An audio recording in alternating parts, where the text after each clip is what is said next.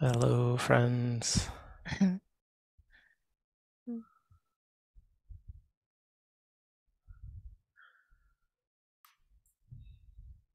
Everybody's fit as a fiddle?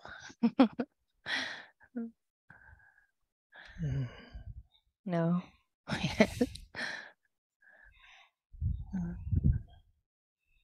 Well, good to Good to see see you you. all. Take the time to look around at the pages if you're inclined.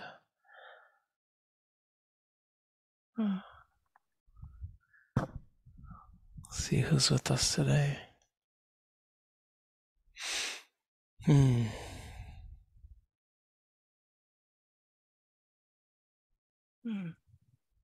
Oh, we hope you're well.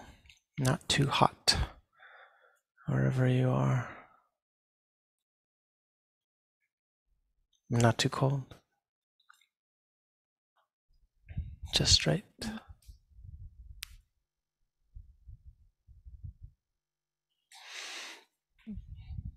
Okay, well, let's get started this morning. Or this afternoon. This morning for someone of you.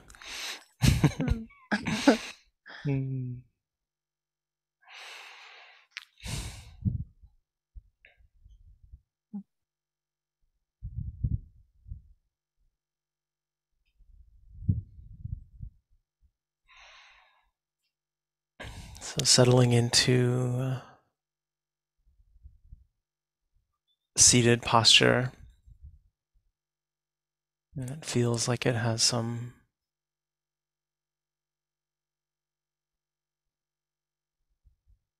balance of settledness, alertness.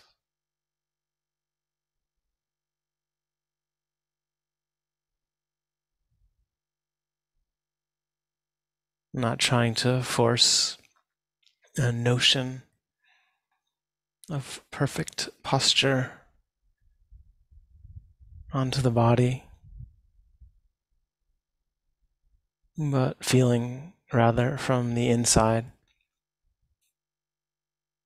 what feels stable, feels relatively settled,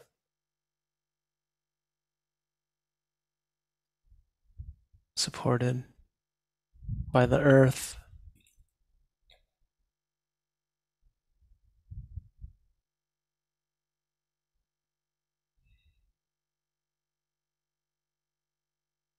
Invited, opened, animated by the other elements around us.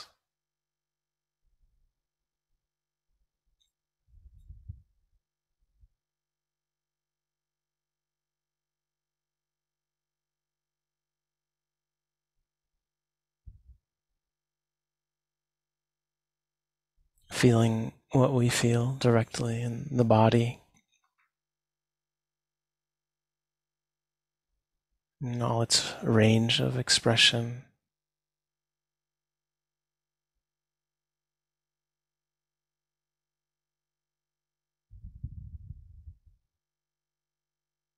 All its movement and change.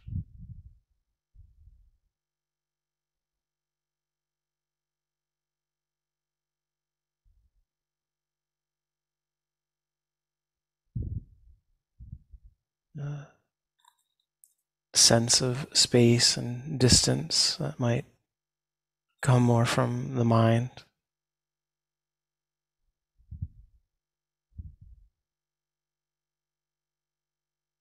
Seeing the ways in which the mind holds the body in a container of notion, of perspective.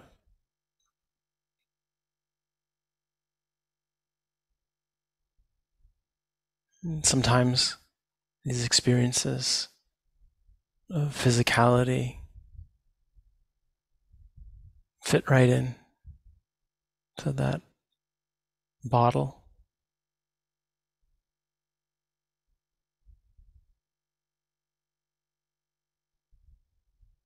that the mind has formed out of memory,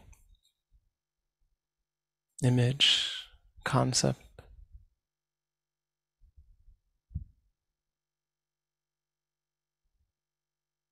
Sometimes the body experience doesn't fit in quite, or doesn't fit in at all.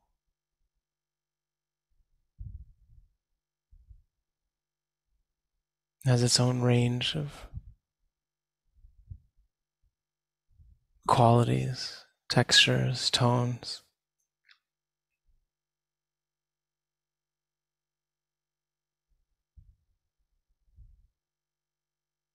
Beyond the words and ideas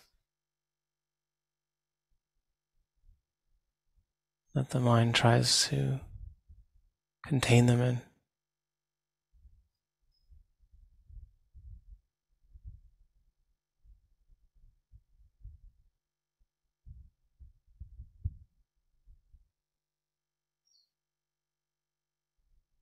Not feeling like one is more appropriate than the other, but seeing the difference.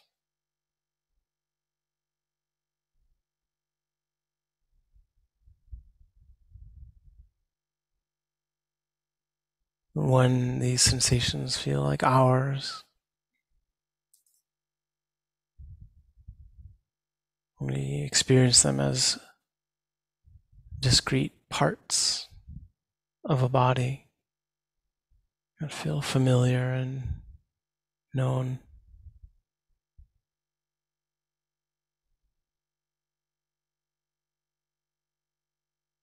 And when are they more unfamiliar, uncontained, amorphous, indistinct?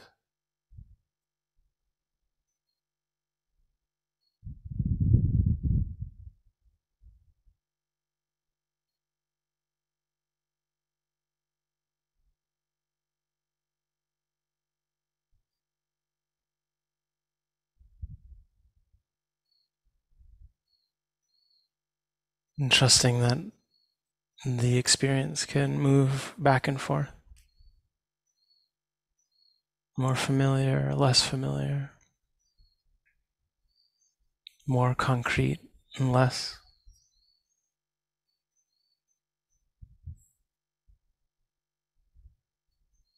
More identified with and less so.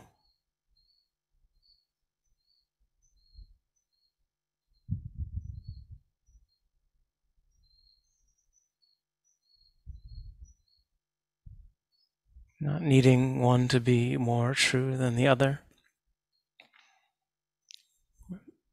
Appreciating the different truths, different ways of experiencing body, mind.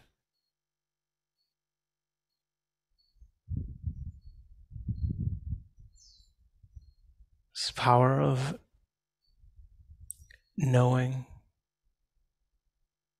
of recognition, naming, labeling, identifying.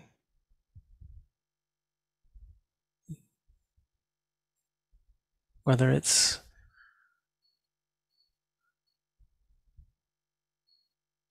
something light like pressure, tingling, throbbing, heat, coolness. These words can help illuminate the relationship of mindfulness, awareness, understanding of these changing physical experiences throughout the body.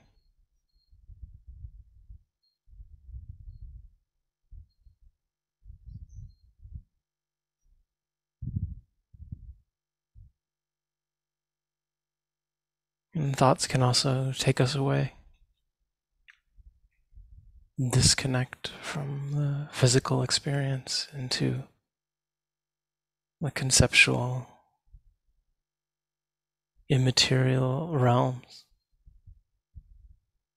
Also part of our being, our construction, our lives, worth knowing, worth understanding, observing.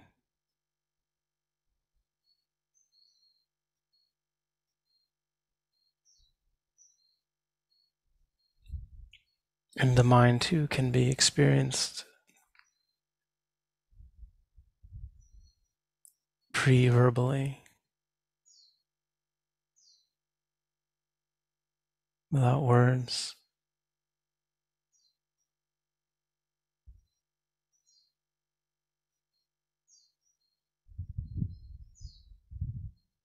It's said that in the several million years of human existence, language has probably only been around for a couple 100,000.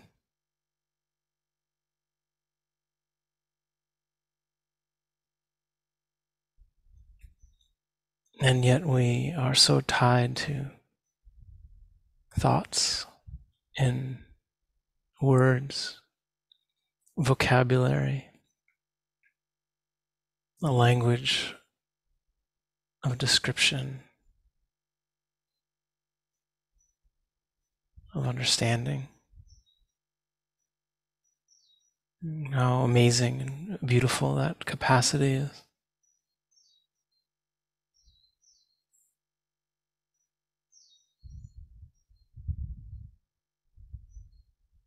And yet we can see there are ways of knowing, aspects of consciousness, of awareness, much older, quieter, more mysterious, more immediate.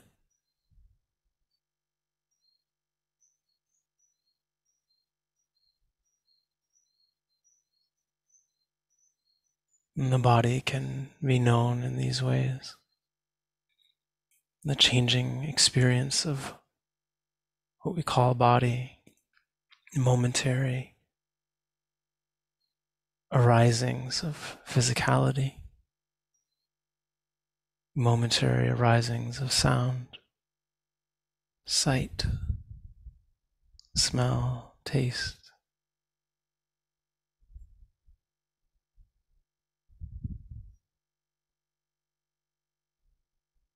Can be received in this more ancient way. And the mind itself can be known without words.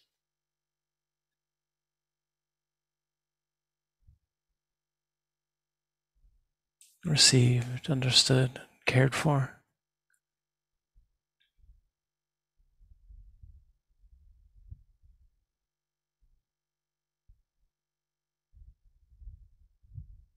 Not banishing thought, not fighting it,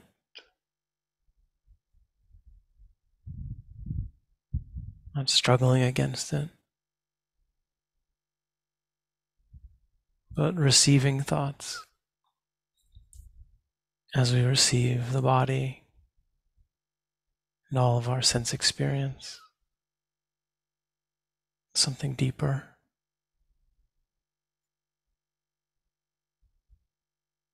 quieter, kinder,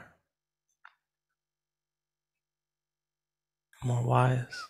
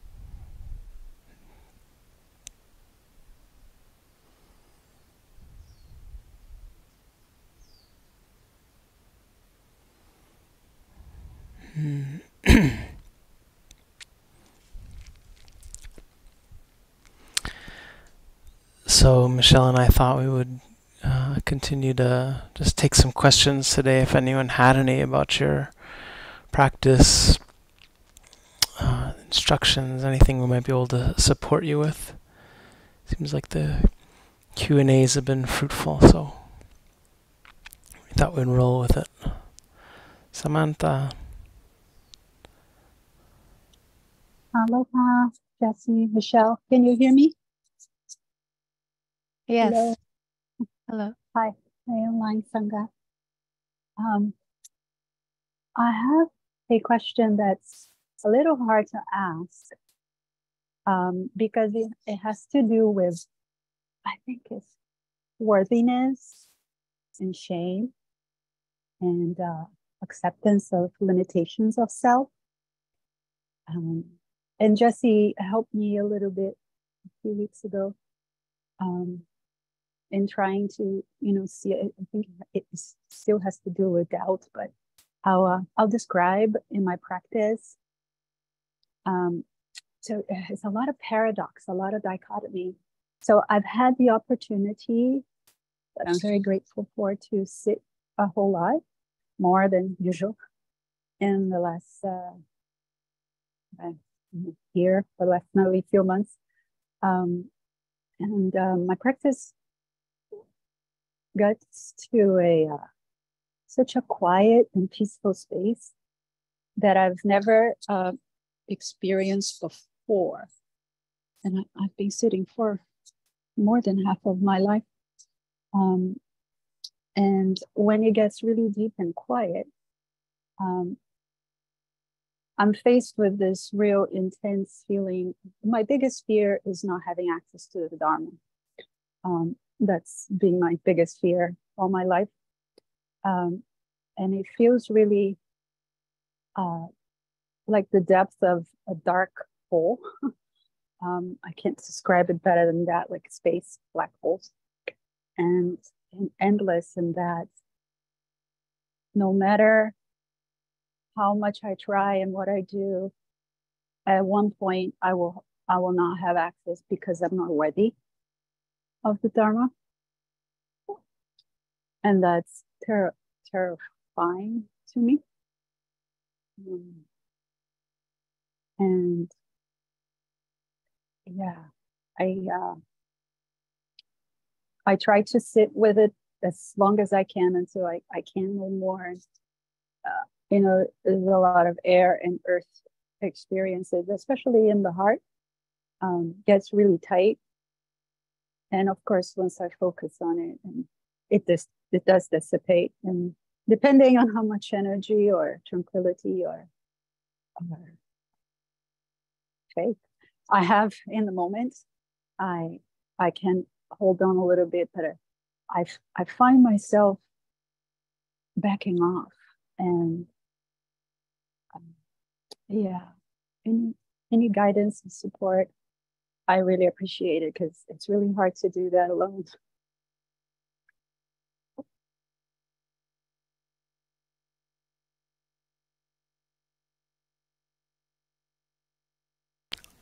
I think I want to let Michelle start just because you and I have spoken a little about it, but I would love to hear if you have anything more to say about just like what does it mean? What would that mean to lose the Dharma? That like you wouldn't have access to teachings or community, or something more like do you feel like you would lose your own connection to these truths, like on an internal level? That I think I don't have doubt about because the felt sense is so intense, so strong, and so real for me all my life. So I like I said to you before, I feel like I've internalized enough that even if I'm locked on the basement in the middle of nowhere, in the center of the earth, I'll be able to connect with the basics. But all of the above that you said, of course, losing access to the printed word and the teachers that shared it with me.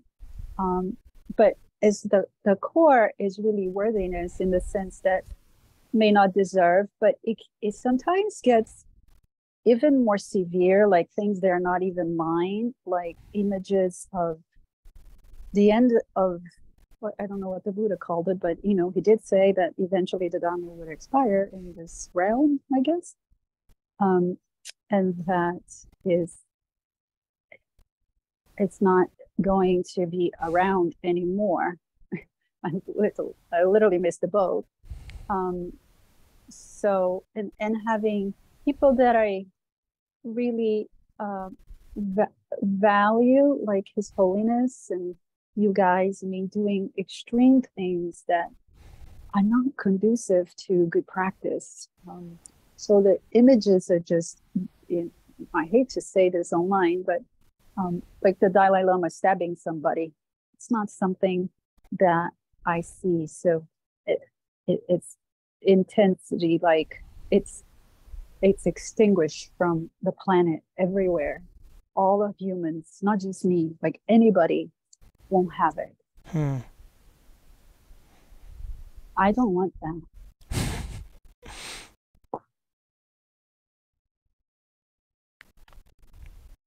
Is that yeah, that's helpful. Do you want me to start, Jesse? Or yeah, for sure. Yeah, I think there's I wrote 4 different places that this question could go in terms of reflecting on it, and I think the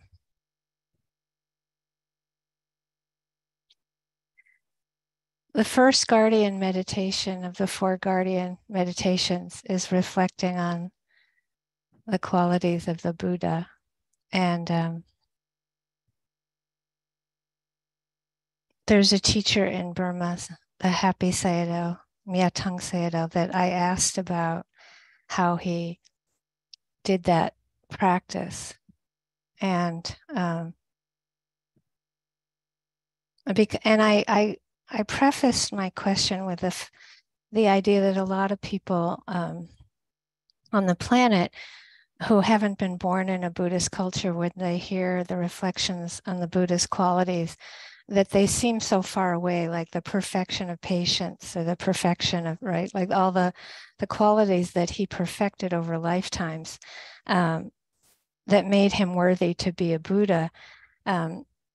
They can seem far away. And so he told me that when he moved to the area of Sagaing, the Sagaing Hills on the Irrawaddy River, I think he went there when he was 7 years old. At some point, he was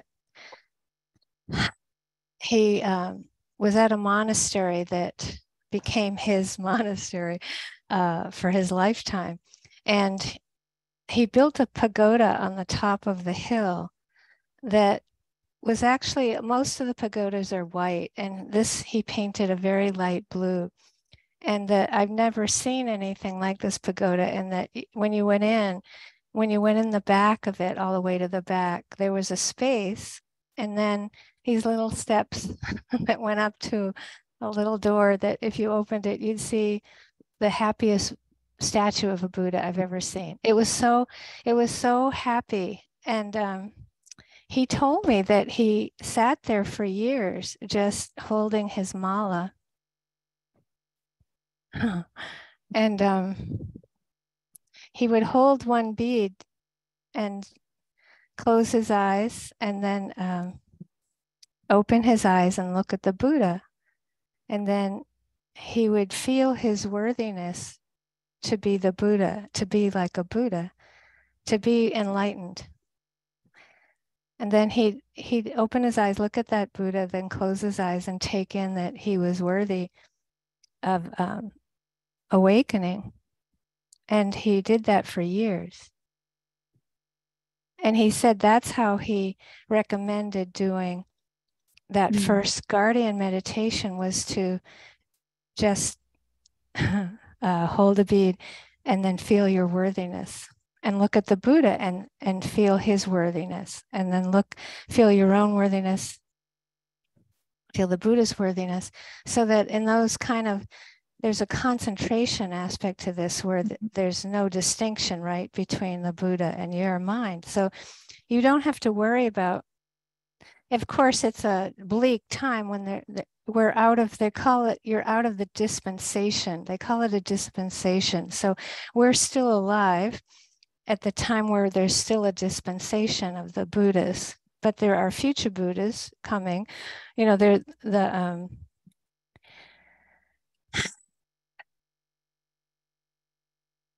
awakening doesn't depend on time. So even if there's no dispensation, there's still the Dhamma and a possibility of awakening. Of course, it's a bleak time when there's no dispensation. But I think that the teaching is that everyone is worthy.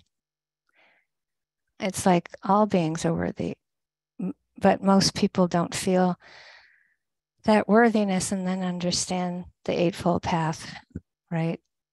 So I really recommend this practice because I do it. I mean, I've done it for so many years. It's more like I don't make an effort as much to do it, but I used to do it at grocery stores and driving and airports. But what I do is I feel my own worthiness, but then I feel everybody's worthiness. So I just look at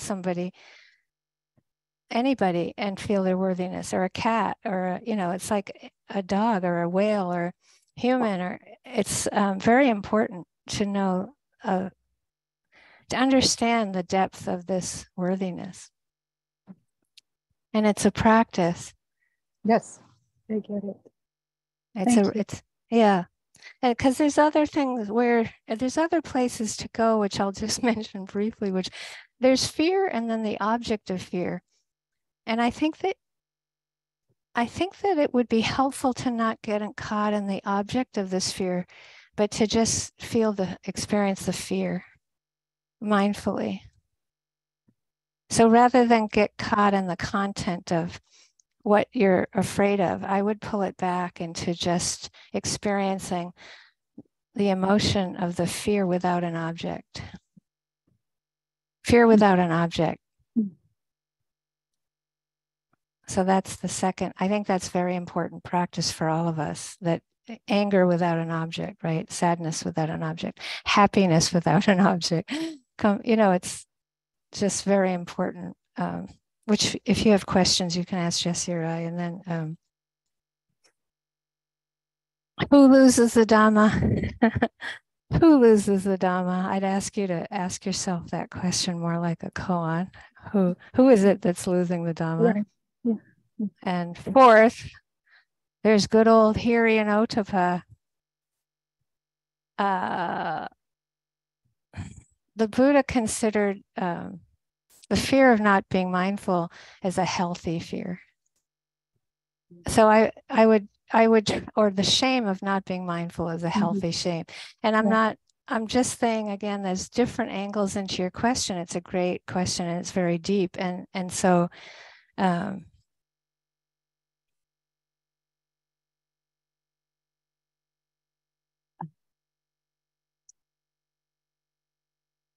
there is a healthy aspect to your question, which is, of course, we'd be afraid of losing the Dhamma, right? Like, I mean, it's like, of course, the world would look very different without access for people with the Dhamma. So,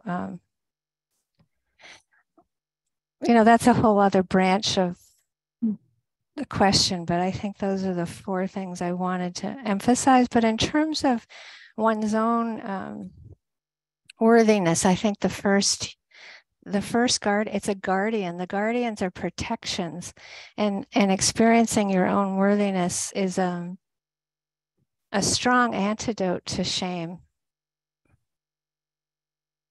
And then, of course, shame without an object. Shame is not the human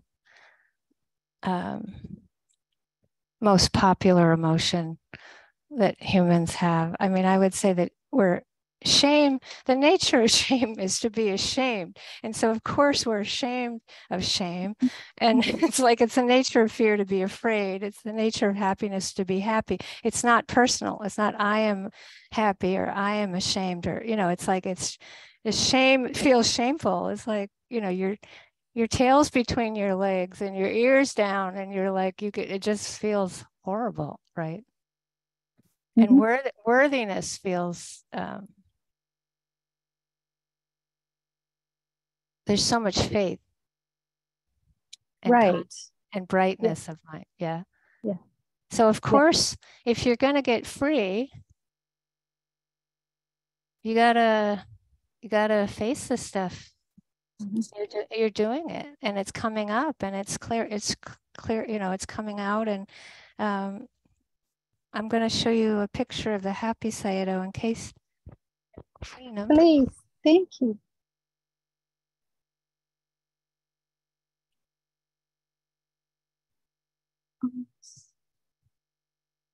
Yeah. Oh, beautiful, Michele. You are a blessing. Oh, thank you. He's the happiest human being I've ever met, and he spent years and years doing worthiness, worthiness, worthiness, with the happiest Buddha we've ever seen. There's a reason why that Buddha looks so happy, right? That was a practice. Yeah. Anyway, that's what. Thank you. Very helpful. As always, you make me feel worthy. You are. I'll see if I can find a picture of that Buddha. I know we have him somewhere. Oh, yes. Yes, you do. Yeah, I might just add a little of just to fill in a little of, I think, the things that Michele said of I get it, just maybe where you ended, Michele, just to kind of reassure you, Samantha, that it feels like totally appropriate where you are, that this would be what's arisen, if you're, when we are, like you said, you realize just like how fortunate you are to have so much time to practice, and that you've, been finding yourself in just a lot of quietude and having a lot of sense of spaciousness and faith, and that the mind is able to settle into these spaces that are very quiet and pure, and to just, it's part of like understanding the mechanics of how this all works, and where the mind, heart, wants to be free in such a profound way, and yet also is afraid of the insecurity that freedom also represents. On the level of where the mind is used to finding security, right? And so this sense of like hanging out in this kind of quietude for any periods of time, that there's going to be, as part of the purification, you're going to also get to the places where the mind doesn't trust it, right? Where the mind hits the limit of its faith and has doubt and has insecurity around the insubstantialness of things, and that, especially in these places, the mind is going to kind of throw up obstacles that are the most seductive to us, right? It's like the mind knows what is going to be the thing that's going to recontract itself most solidly into this familiar me as, Samantha. And this sense of some of these things that you've mentioned, a fear of losing the Dhamma, a fear of unworthiness, I would feel like, just as you described these as part of like a deep lifelong experience for you, since childhood, having such faith in the Dhamma and such connection to it, that to that therefore it's also going to be the source of a very deep karmic knot, right? Of that's how afraid we are of losing it, right? Because it's that old in us. It's that it reaches that far back, and so to just feel like you can appreciate that the mind is trying to find ways of like solidifying, re-concretizing. And then the shame and the lack of worthiness, it's like that's clearly, it's like another very deep, karmic entanglement that many of us have. And so it's just seeing it impersonally as this is how the process works. There's the opening and the acceptance and the relief of that, and then there's the contraction back, and and that it can feel bewildering, and it can feel like, oh, this is in the way of that other experience. And that's part of the trick you have to get out of. It's that paradox that you're describing of feeling like you can't relate to it that way, because as long as you do, you're reinforcing that dynamic, right? Versus, and then essentially just what Michele is saying, it's like, okay, rather than kind of getting involved in the thoughts around, what are all the ways in which it might feel like I could lose the Dharma, and what are all the ways that I might not be worthy for this? It's just like, oh, fear. Right? Fear is arisen, and it's coming up with all kinds of content and images and, crazy fantasies, dark fantasy, right? It's like, oh, okay. It's just like, but going back to this, like, there's the fear, and that's enough. And the mindfulness of that is actually enough material to kind of work with. Or it's not just the worthlessness, but the fear of worthlessness, or the fear of shame, right?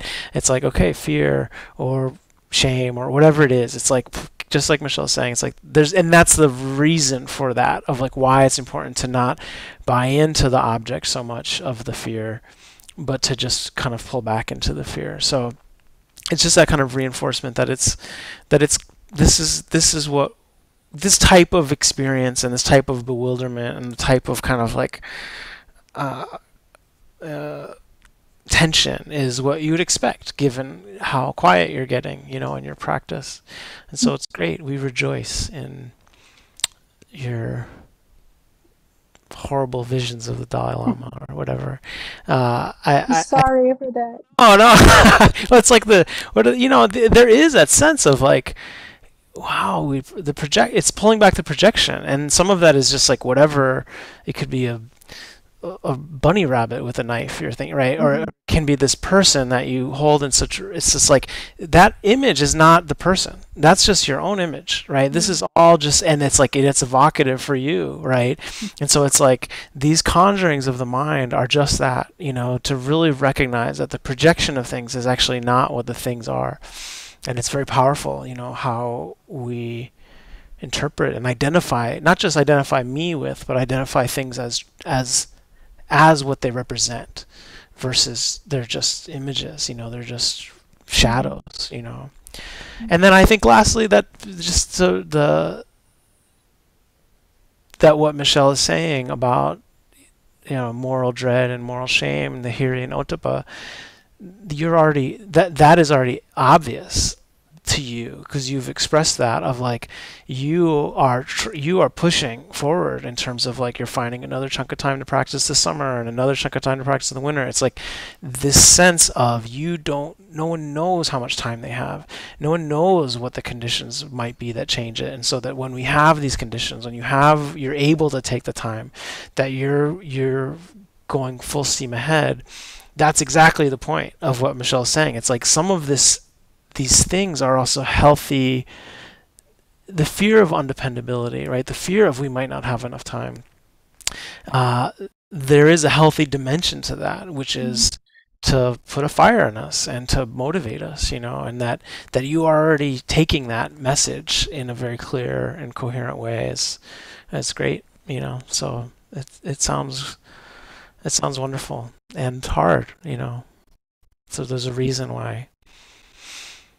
Thank you both. Yeah.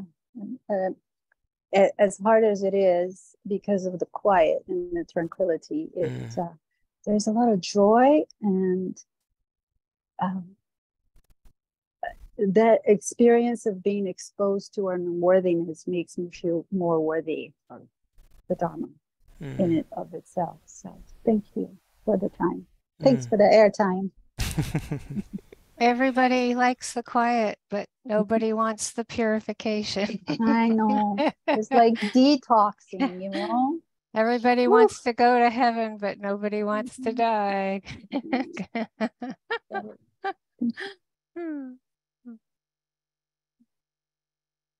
Hi, Julia.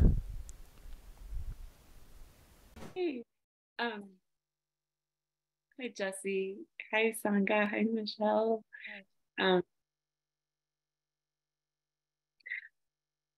Did I ask last time about my friend on the religious right? I did. Okay. Yeah, and how and to what degree to like engage with them about things that you're that's funny. I must have yogi mind because I just sat for the past 10 days in silence. Okay, never mind. No, it's great. I've been doing that too. Yeah.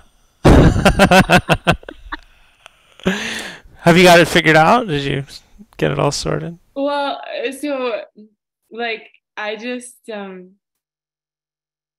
sat for 10 days, and I just turned on my telephone where you can see the visual voicemail, and she called like right when I entered retreat, like so more than a week ago, and so I have to call her back. Yeah, maybe I should rewatch 2 weeks ago how you answered the question. Like it's probably posted, so maybe I'll do that. Thank you for caring about the yogis.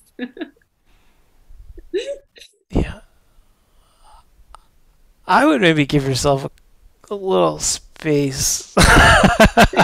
I mean, it's like you're fragile, you've just been sitting, you're quiet. Like this sense, I appreciate, and I think we all can, that sense of pressure, of like social pressure to feel like this person is waiting, and the implications of them not hearing back from you right away, and the and then there's another sense of like, it's like if we can get there too, of like, that pressure is not real. It's like totally not real. That is like something we're conjuring. And wow. And that maybe you just decide to re-engage according to more wholesome motivations when and if they emerge, so that this sense of like, rather doing it out of tension and anxiety and guilt and worry and the things that kind of can build in that way, knowing that that might be a little bit of a setup to like a not so great interaction. Not that there's any way to, plan for it, but just to have that sensitivity to like, what is it like to kind of give yourself a little bit of adjustment period. They've already waited 10 days. You may be their enemy now. They may have forgotten about you. Who knows? And it's like, why not just like give yourself a little bit of acclimatizing to the, back into things and engaging with people maybe who are a little easier, and make the decision from a little bit of a different place, but it's, but I also understand, the urgency, sometimes we can feel. Yeah, that helps a lot, actually. Like, so this afternoon I felt like I should, come out of the retreat, and I wanted to give a buffer zone and didn't make a list of things to do, but I did laundry and I checked the emails and I went to the grocery store and a friend drove by and we got exuberant and yeah, like, which is so funny because the thing from retreat sometimes is like feeling like the ultimate act of non-violence is turning all of the sense doors completely internal to like a coolness. And so it's interesting that I'm like on the verge of robbing myself of that, you know. Yeah, yeah, yeah. Are you like hesitant to call because you kind of labeled your friend a certain way, and so I'm just wondering if there's a kind of ease, like when you feel ready to call, you feel like you're not anticipating difficulty, or are you genuinely anticipating difficulty for yourself? It might not even be obvious, but I'm just wondering because you didn't just say a friend, you said a friend who blah blah blah, right? So when somebody says that, I'm just checking to see, is there something about that is making you more hesitant? Or Wow. Oh, that's the $84,000 question. Thank you.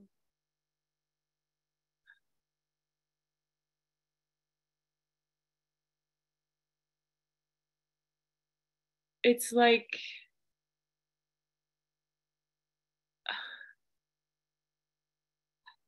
what is it?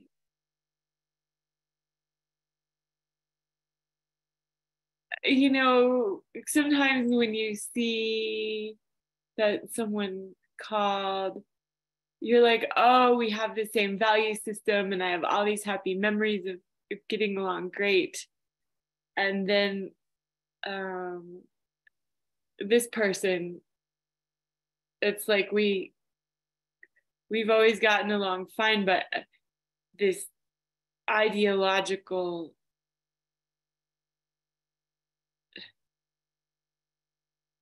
possible different, so it's like that there's the potential for non-fluidity or the potential for things I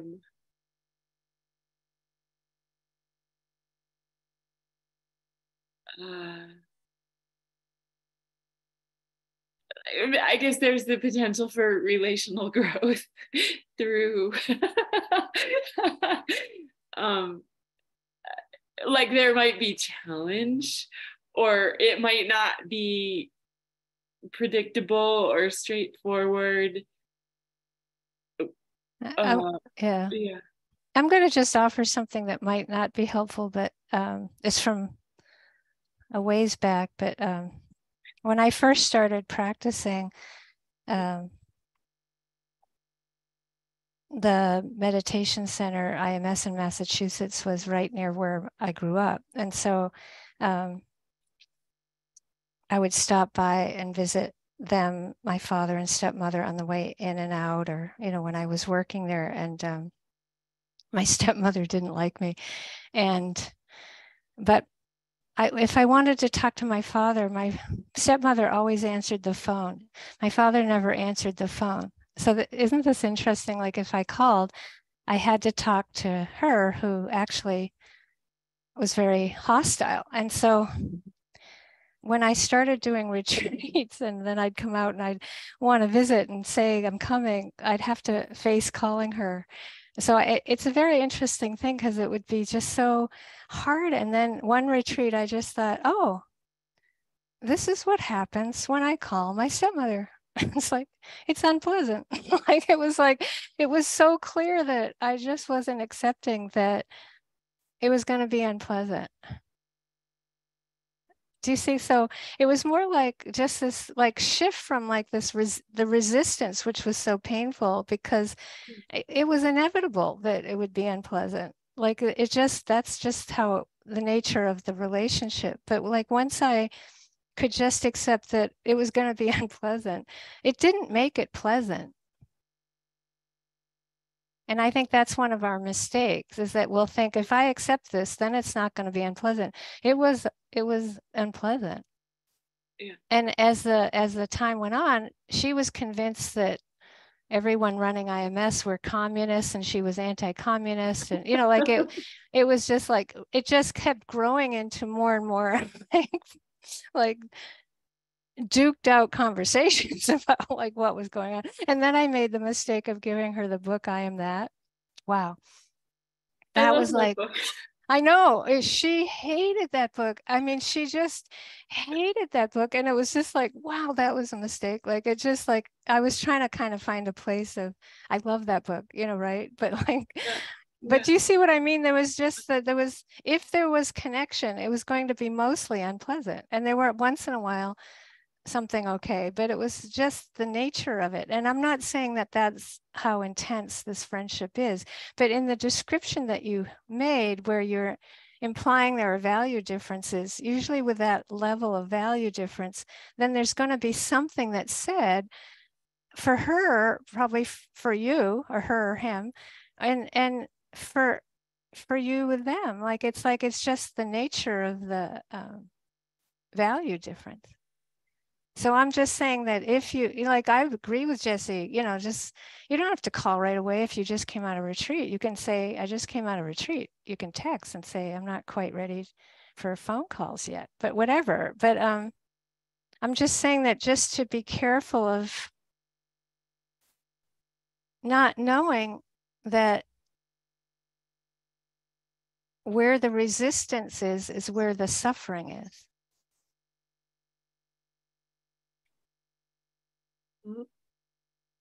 Where there is. Yeah. Does that make sense? Just that. Well, so it's two things. Where the resistance is where the suffering is, and that it might not be an interaction with this person that's free of unpleasantness. And it's like, I'm thinking of Ajahn Sumedho, like, or Lumpur, like, it's like this. He says it's like this. Yeah. But I would remind myself every time I called. I'm just saying that, like, I would get myself ready. Like, okay, this is what happens when I call. And then it was okay. Like it was, I really want to make clear that by okay, it didn't mean that my acceptance made the situation pleasant. It was that I was accepting that it was mostly unpleasant. R-A-I-N. Okay. And and definitely DROP. There's a whole DROP here. Yeah. Okay, so and maybe not having to get it all done right away. I hope not. Yeah. Jeez. Yeah. I think that question, that whatever that is, whatever the getting it done ever, it just points to some place where we also where this is like, what is it like to try to resolve samsara and find some way to work with it? And what is it to try, like, to play saint, like, with the relationship and see what that's like, right? So this idea, and I think that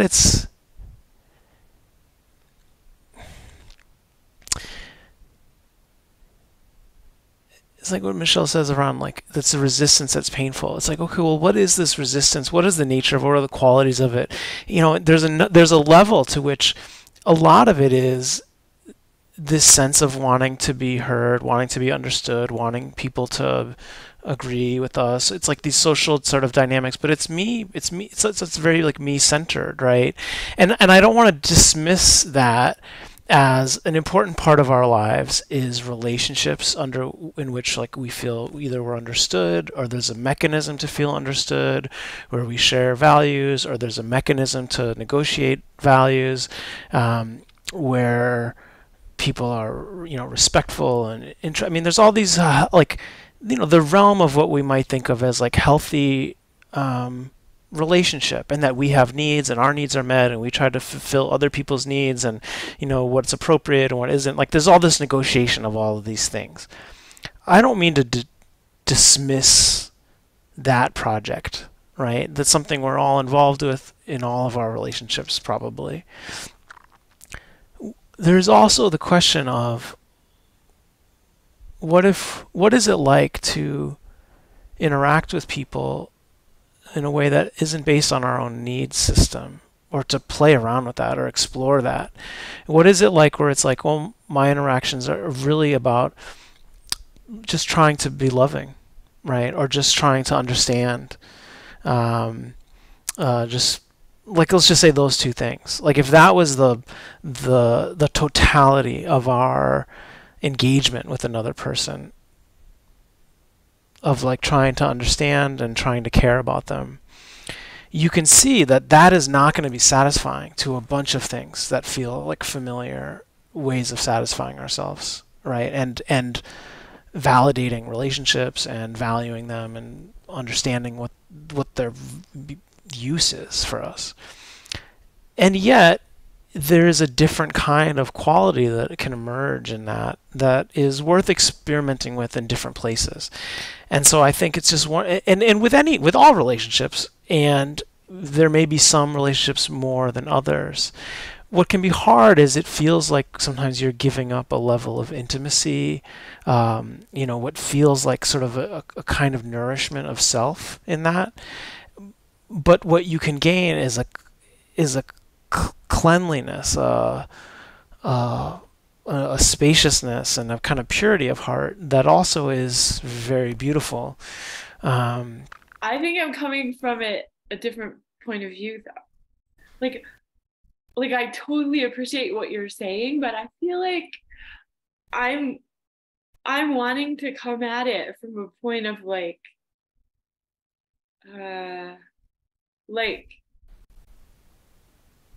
spaciousness and ease and loving and including everyone. And it's not so much about me having my political ideas heard, but it does feel unclean if I'm going to be keeping my mouth shut on the mundane level about someone who doesn't want to be friends with people who have single parents or who are gay. Right. And so that only leaves her, 17 or 18% of the United States population left to be friends with. And like, I don't actually fall into those categories, but I have a lot of friends who do. And so, but it doesn't feel like so much about me. It's more like, I feel like it might end the friendship. And that might mean that, I mean, like, how do Buddhas and Bodhisattvas include the whole universe in relationship? Because I want to maintain like this loving human connection, but I'm afraid that it will like break up the friendship with her and her husband. I think that's what it is. So it's like so it doesn't feel so much about me, but it's wanting to love everybody and everything and thinking that the small relationship might just end. Right. Yeah. Well, Michelle, you can say. I just think that the question around bodhisattvas or Buddha or monks and nuns, often people who are very enlightened are pretty quiet, and there's not a lot of chit chat. Like, chit chat just isn't a big deal. So I think that a lot of the kind of conversation that would happen wouldn't be happening because chit chat isn't like part of a lot of a very quiet being's way. And so it's like if I just imagined what you're asking around somebody like Deepama, having been around her a lot, she just wouldn't have even engaged it. She just would have showered the person with metta, but there wouldn't be like an engagement of the conversation, but it would be very clear that she loved everyone.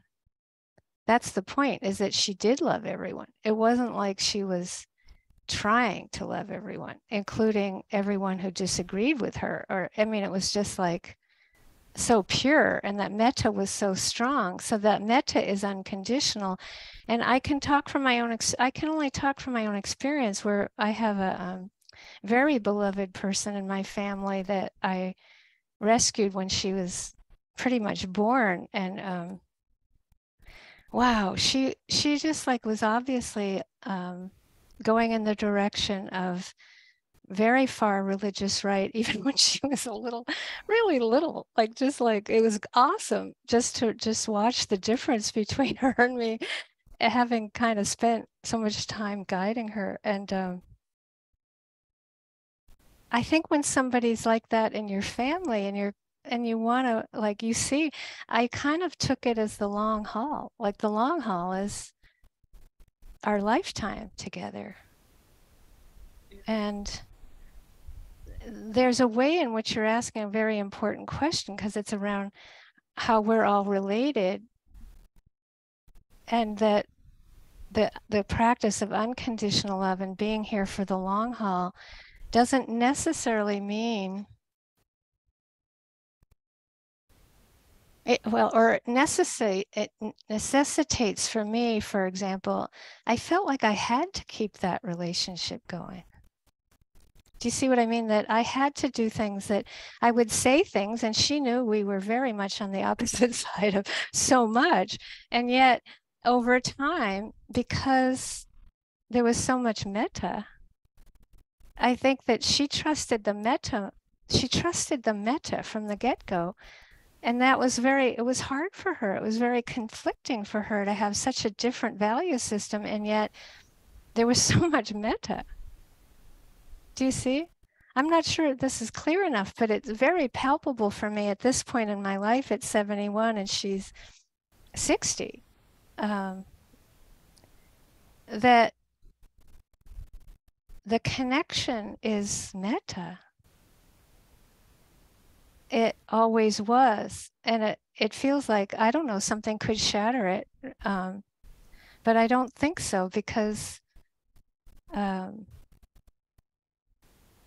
that's the base. But I don't think that necessarily excludes not being able to talk to somebody. I just don't think metta excludes anything. I think I was fortunate with her, that my family member, that we managed to make it through it. And if it wasn't like that, I wouldn't have thrown her out of my heart. I would have just not had conversations. You know what I'm saying? Like, it's like you're describing how I want to be, like what I feel like my true self is. And that means that it could be that you don't have a friendship that you want to have with this person, but you won't throw her out of your heart. Or it could be that you will have it. Like, I don't think you can know. None of us know this with anyone ever, forever. It's just like we just have to work on the unconditional. And then with the conditional, sometimes we hit an edge. Like, I would say the amount of acceptance I could do with my relationship with my stepmother made it possible for us to tolerate each other, which was a lot. Like, it was a lot that we could do that. And we could talk on the phone and, be civil, but it wasn't like we were best buddies at all, But she wouldn't have been somebody I would have been friends with if she wasn't my stepmother. Right. Right. Yeah. I don't know, but it doesn't mean that I didn't have metta for her. If I didn't make it through those barriers and was able to have enough practice and patience and distance, a lot of distance to do it, it's like, then I don't think I would have thrown her out of my heart. I just wouldn't have had as much contact.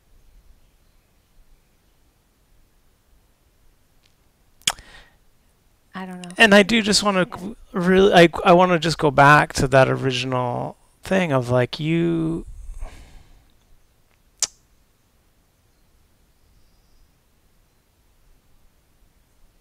my encouragement is just to explore and to really be sensitive. Like, you can say that it's not about you, but I think it's always worth being aware of, like, our own need system in any relationship. And so the anxiety of losing the friendship, or the anxiety about the world and the implications of what you're able to convince this person of, or convey, or come to understanding in terms of what that means for the world, those are personal. Those are real, functional things. And again, I'll just say, I'm not dismissing that.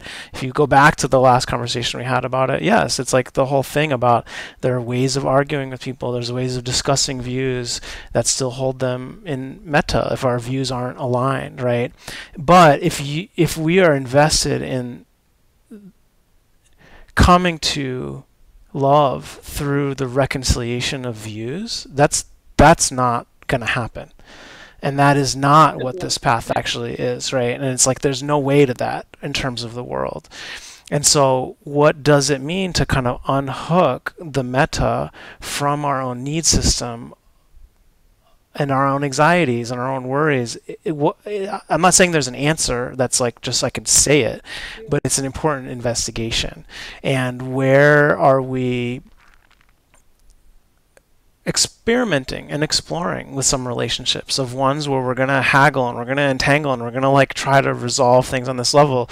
And where are there friendships where it's like, oh, it's so whatever, that actually, what is it like to try something very different, to really try a different kind of behavior internally, and a little more sort of like vigilance with like, where am I acting out of a kind of internal pattern of wanting to be met with something here, or that's actually creating more of a mess? And what is it like to try to simply be in a different place with that, and not, because one way, it's very rare that we actually change someone's mind about anything, period. And then not that letting go of that and just loving someone is necessarily going to change their mind, but sometimes there is a way that unhooks a kind of entanglement that can be very powerful, So I'm not arguing against like having a position in the world or being forceful about that, but I do think you're in an interesting place with this particular relationship that's worth like kind of exploring, and to be willing to face what we fear in that loss. Do we feel like we don't have integrity if we're not whatever, defending certain notions? Do we feel, and what is the anyway, all the stuff that one can explore there. But what is it like? I mean, I think to me it's felt recently of like, to treat children like adults and to treat adults like children. What would that be like if you sort of like related to these other adults in a very different way, and just explore it, see what that feels like. Where is there a kind of purity of heart that we lose touch with when we're dealing with someone who's like, we think is going to be able to operate on this sort of like cerebral level with us? And what is it like to maybe have a little inversion there? Thank you both so much. This is so helpful. Thank you. Keep us posted. Yeah, I would just like to add about the times we're in, is that I think that the climate is such that it's so easy for aversion to arise about so many things that are happening. I mean, if you're paying attention and you're taking in the media, and I think that the extremity of the suffering and the insanity of it all requires such willingness to get enough time to dig deep enough for the metta. I'm not saying that we don't, of course we're going to be aversive or hateful or what, of course we accept that, but also it's like, I guess I feel you don't want to let that climate win. You don't want to let it win. We can't let it win. And so that I feel like that kind of almost fierceness of like the fierceness of the dedication to the understanding of what metta is like, it's really accepting that the behavior is horrendous, but that one can still not throw anyone out of their heart. That's relatedness. That's the Dhamma family, whether you're relating to a shark or a ant or a human being, or you see what I'm saying, a predator or a prey. It's like we're born into this world, and the spiritual task is to get the chance to work harder and harder at this. If it's getting harder for you, it's getting harder. It's not like, we're living in the Kali Yuga, like, things are getting difficult if you're not noticing. It's like if you're wondering if it's getting wobbly, it's getting wobbly. Last night Jesse and I looked up in the sky and we saw the that, what is it called, the Space Link or something, Starlink train. Yeah. And I got so angry. I gotta say, I haven't been that angry. I get angry. I'm an aversion type, but I just so angry, and I looked it up and I was just like, wow. This is, for folks who don't know, this is Elon Musk's like Starlink satellite system that he's covering the globe with. You'll see these chains of satellites that this was like 14, but sometimes they're like 40 or 60, and they're 60. In a long line, and it looks like an alien invasion is happening. And I only learned about this last week from a friend who saw it. So you're fair warning, if you see this in the sky, it's our own homegrown invasion.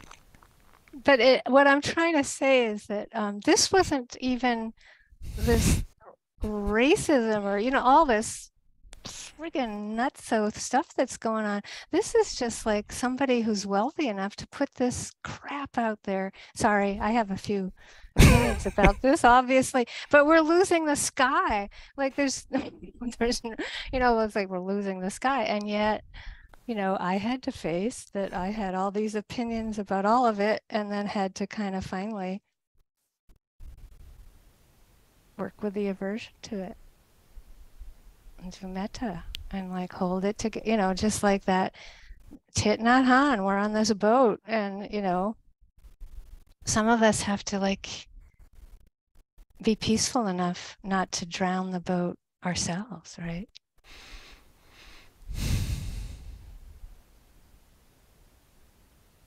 In whatever way we can.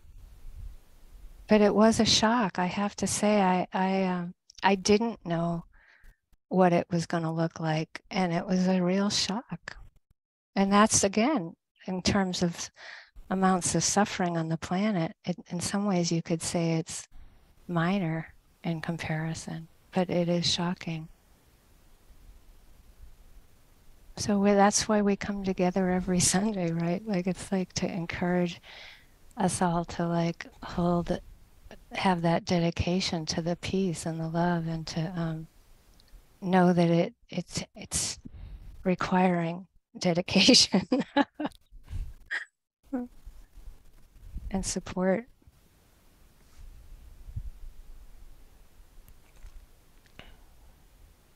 I guess it's going to become don't look up. Don't look up. I found the Myatang Sayadaw's Buddha here. We can Okay. end with that. That's a- There we go. Oh, so happy. Oh, the rose. Yeah. Always, yeah. The fake flowers are doing great. The other ones Yeah. are Fading. Anyway, he did little this. Buddha on the top there too. Yeah. You can't quite see it. Yeah. Yeah. This is the thing about Burma. You find that actually it's like doing these so-called preliminary practices is where all this confidence and faith are developed before you're trying to do the wisdom practice. And it's like you feel so protected, you feel so worthy. There's so much faith that's what he taught me.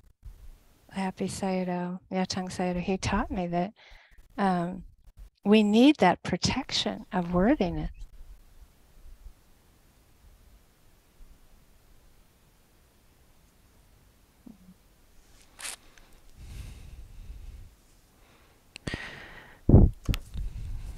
Oh, I'm sorry I mouthed off about that. Yeah. I'm sorry. It was such a surprise. Sorry.